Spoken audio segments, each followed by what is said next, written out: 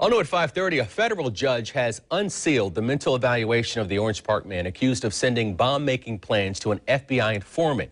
Now, this alleged attack was planned for the anniversary of 9/11. 20-year-old Joshua Goldberg's lawyers requested that the report be sealed, but several media organizations, including News4Jax, asked the judge to unseal the report, citing First Amendment rights. Channel 4's Kamasi Arendt was in that hearing, and she joins us now live from the federal courthouse. Now, Kamasi, what did the judge decide in this case?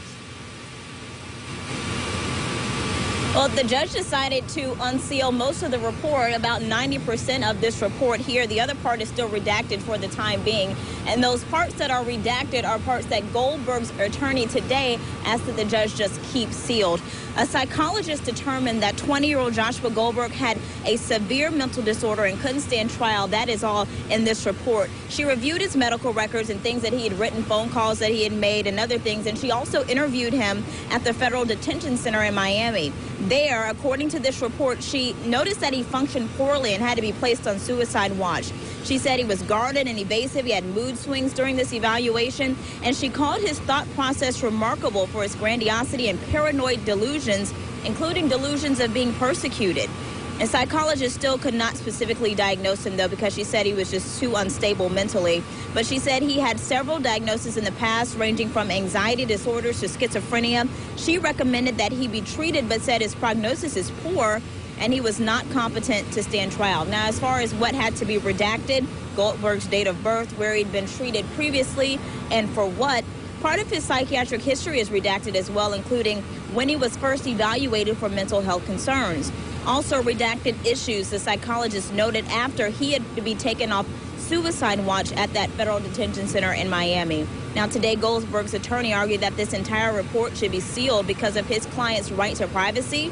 But the attorney representing the media companies, including News4Jax parent company Graham Media, says this is really about a First Amendment right of access.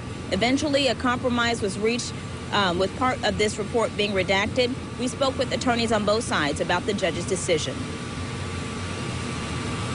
I think as a general proposition, it's always important for the public to have access to information that's presented to our courts so that the public can have a better understanding of what goes on in the court, why decisions are made the way they are. So I think the right of access is very important. But I told him that certainly it's possible that some of this information will be public, and some of it already has been. But you know, my client and his family would like to keep their medical information as private as possible, just like anybody would. But they understand that there's also a constitutional right for the public to know, and we just try to find a good balance. Now, as far as the parts of this report that are redacted, that could change. The judge is reviewing and analyzing the parts that are redacted, and he will address this issue at a later date. So the parts that are redacted right now, we could see them in the future. Reporting live in downtown Jacksonville, Kamasi Arendt, Channel 4, the local station.